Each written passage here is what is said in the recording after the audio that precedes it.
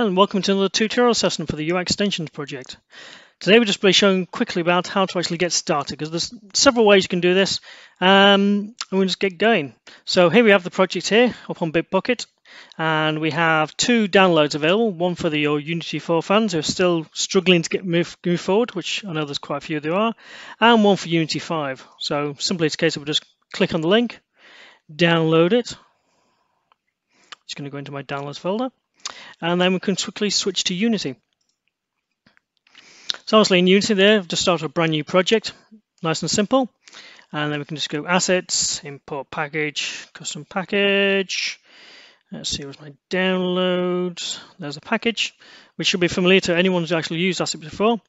Open up, and then we're going to get all the actual scripts and everything else straight for the actual project itself, all nicely coordinated, all packaged together in the same thing, so that it's got its own separate folder.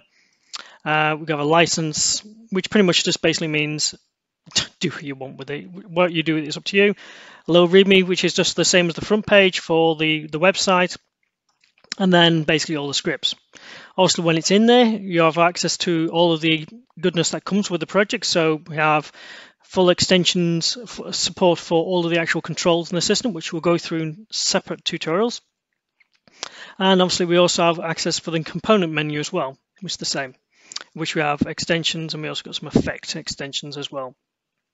Lots of other fun things.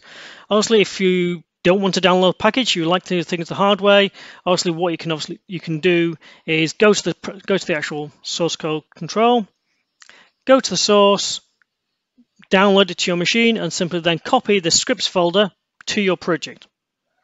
Open to everyone however you want to roll. So that's how to get started.